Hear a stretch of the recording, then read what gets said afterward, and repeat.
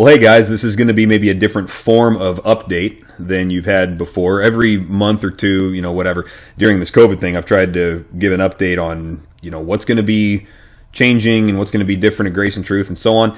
I think we've pretty well figured out how to hit the tops of the waves as things keep changing and just keep plugging forward. So I don't really have a whole lot to share with you as far as changes that are going to be made.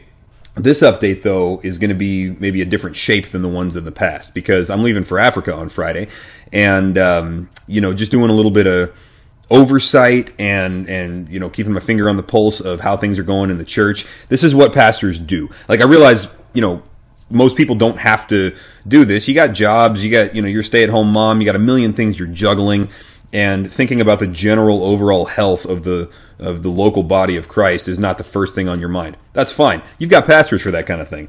So, for me, for us, it's like if I'm awake, there's a decent chance that I'm thinking about you guys in some form, or thinking about this body of believers in some way. And sometimes when I'm asleep, by the way, you ever do that thing where like you have an idea as in one of your dreams, or like you solve some kind of quandary or problem while you're asleep, and you wake up, you're like, eureka. Yeah, that happens to me all the time. So I'm thinking about you guys all the time because I love you guys. And so I just wanted to share with you before I fly out here that I am so happy with so much of what I'm seeing around here as far as the health of the body of Christ.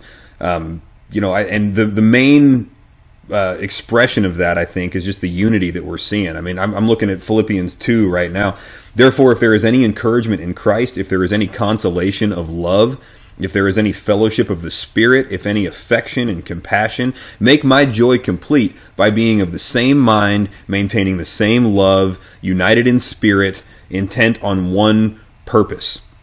And I got to tell you guys, we're seeing it. And this has been one of the most potentially divisive calendar years, I think, that would be possible. There's been so much stuff to disagree about, and there have been some good disagreements within this church. How do we handle COVID? What do we do about this procedure and that policy? And how do we respond to this directive? And is that a law or is it not a law? And how do we go about all of that? And then on top of that, it's an election year, and you got people from various different backgrounds and political positions that could have just absolutely devoured each other. And I just haven't seen it. Disagreements have been handled in a brotherly and a productive way, and it's been more in the form of idea sharing. And like, I just had somebody in here the other day saying, "Hey, listen, here's what we're doing. Here's what I wish we would do. Can you please consider this?" And so we just kind of sat and kicked it around and came up with some ideas and a good solution. And that person was seeing some stuff that we had not seen yet as pastors. So that was a helpful perspective. There was disagreement, and it was a good one. It was exactly what was supposed to happen. And it was a loving, brotherly conversation. So, I'm just seeing a lot of that stuff. And I just wanted to say good job, kudos. I don't know exactly how the Holy Spirit goes about creating unity in a church. I don't know all the nuts and bolts of that, but I know that He does require submissive hearts and willing participants in order to do that. If, there is such a way to quench the Spirit, right? There is such a thing as stiff-arming God, even though He is sovereign and He will get done what He wants. A lot of times, based on our actions, our heart conditions, or whatever, He'll just hang back and say, "Hey, call me when you're ready. Like, when I'm welcome there, with my spirit of unity and my spirit of the bond of the sealing of regenerate believers and all of that. When you want some of that, you let me know. Until then, I'm out." And the scariest thing in the world, guys, is a church that the Holy Spirit refuses to enter, so to speak. I mean, this is metaphorical language, right? But you see these huge churches sometimes, and there's all this cool stuff in there, and God's not. And it's like, man, what a tragedy. And so, when I look around here at how the divisive political landscape has been handled among the body of believers, beautiful. And it's not all unanimous either. There's not unanimity, but there's unity. It's perfect. There's diversity, but there's unity. It's wonderful. I shouldn't use the word perfect, right?